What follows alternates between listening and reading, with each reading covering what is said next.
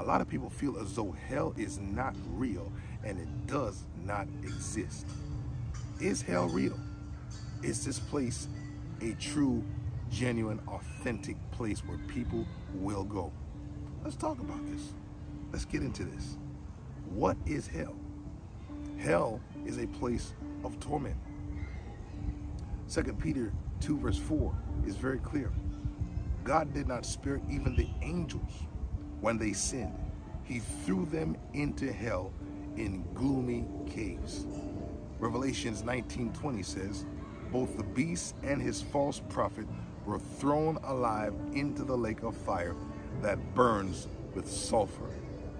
Jude 1 verse 7 says, those cities were destroyed by fire and are warning of the eternal fire that will punish all who are evil. Wow. In the Bible, the rich man also died and was buried, and his soul went to the place of the dead. There in torment he saw Lazarus in the far distance with Abraham. The rich man shouted, Father Abraham, have mercy upon me. Please pity me. Water and cool my tongue. So clearly he's letting us know that this place, hell, is a place of torment, a place of discomfort. You're not going to be comfortable. You're not going to have a warm, fuzzy feeling. No, it's very uncomfortable. Our imaginations cannot even fully comprehend how horrible hell is. Here on earth, we tend to think in time spans that have a beginning and an end. There will be no end in hell. There will be no end. It will go on and on and on and on for all eternity. This is not something that I've said. This is something in Scripture. It's very clear. So now, who will be sent to hell? Who will? Anyone, according to Revelations 20:15, anyone whose name was not found recorded in the book of life was thrown into the lake of fire. So basically, your name has to be in this particular book. And the only way that your name can be in this book of life is by accepting the Lord Jesus Christ as your personal Savior. That there is a way of escape. Everyone does not need to go to hell. All we must do is accept the Lord Jesus Christ as our Lord and Savior and become a follower, a disciple of Jesus Christ. Follow him. So now, let's get into a little bit more deeper. Jude 1 verse 15. He will bring the people of the world to judgment.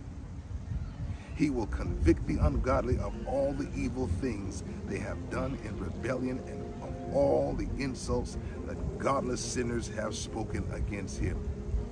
My God, the Bible even goes on to say that hell was made for Satan and all of his angels and all of his demons. Amen. And the Bible is very clear. And all those who forget God. Wow. Many people will be surprised on Judgment Day to find that living a good life and being successful did not secure their place in heaven, because many good people will end up in hell. It's not based on your goodness. The Bible is very clear in Ephesians 2. We are saved by grace, not of works, lest any man should boast. Hallelujah. We're saved by grace. We're not saved by our merits. We're not saved by our goodness and the good things that we do. No, as I said, many good people will be lost. So it's not about you being good in society and not having a criminal record and feel as though, well, I'm rich, I'm not a menace to society, I'm successful, I'm blessed. But believe it or not, many of these individuals will be lost. Why? Because one must be saved through grace, by accepting Jesus Christ as your Lord and Savior. And what happens when you understand that we're not saved by works, but we're saved by grace? What does God do? We see in the same chapter in Ephesians 2 that the Bible says we become his workmanship, created unto good works. Now, the works and the good works are two totally different things. Works is you attempting to get, or you attempting to accomplish something, to get God's attention to get into heaven. No, Jesus already did that. He died on the cross. Matter of fact, God presented his own sacrifice. At one time, the people had to bring their own sacrifices. But no, there's no need to do that. We don't have to bring any sacrifices. We just have to accept the sacrifice of God, who is his son, Jesus Christ. John the Baptist said, behold, the Lamb of God who came to take away the sins of the world. How in the world can you top that? That is so powerful when you understand that I am saved not by me bringing my own sacrifices, but understanding that God has presented his own sacrifice unto himself, who is his son. John 3:6 says, for God so loved the world that he gave his only begotten son, that whosoever believeth in him should not perish, but have everlasting life. The 17th verse says, for God sent not his son to condemn the world, but that the world through him, Jesus Christ, might be saved. So now, is there hope? Yes, there is a hope. And that hope is found in the Lord Jesus Christ. And we become his workmanship created unto good works. So then it must be now proof that God is working in my life. And when God is working in my life, people will begin to see my good works, not my works, but my good works, amen, unto the Lord Jesus Christ. My God, the Bible is so very clear. The Bible says, let your light so shine that men will see your good works and glorify your Father in heaven. Not works, but good works. Because once again, there must be proof, hallelujah, that God is working in my life.